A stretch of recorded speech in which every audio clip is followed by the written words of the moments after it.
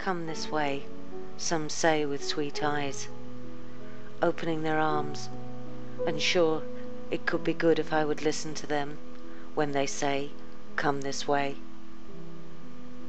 I look at them with glazed expression, eyes filled with irony and fatigue, and I cross my arms, and I never go that way.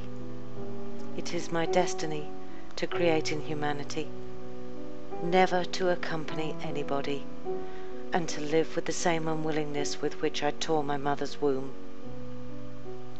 No, I won't go that way. I will only go where my own steps take me. And if what I seek none of you can answer, why do you repeat, come this way? I prefer to slip on muddy corners, be carried on the wind like rags, to drag my bleeding feet than to go that way. If I came to your world, it was only to deflower virgin rainforest, and to draw my feet through unexplored sand. All else I do is worth nothing. Why, then, are you the ones that would give me axes, tools, and the courage to cut down my obstacles? It runs in your veins, the old blood of your ancestors. And you love the easy way. I love the distant and the mirage.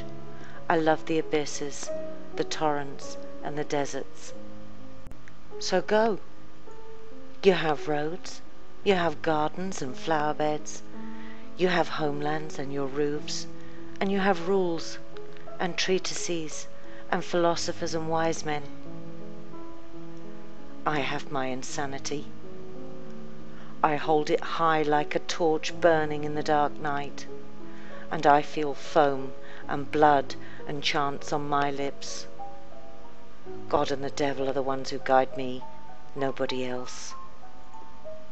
All of you have a father. All of you have a mother. But I, without beginning or end, I was born from the love between God and the devil. Oh, don't give me your piteous intentions.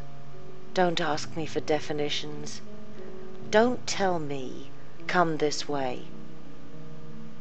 My life is a storm that got loose, a wave that rose, one more animated atom. And I don't know which path to follow, and I don't know where I'm going. I know I'm not going that way.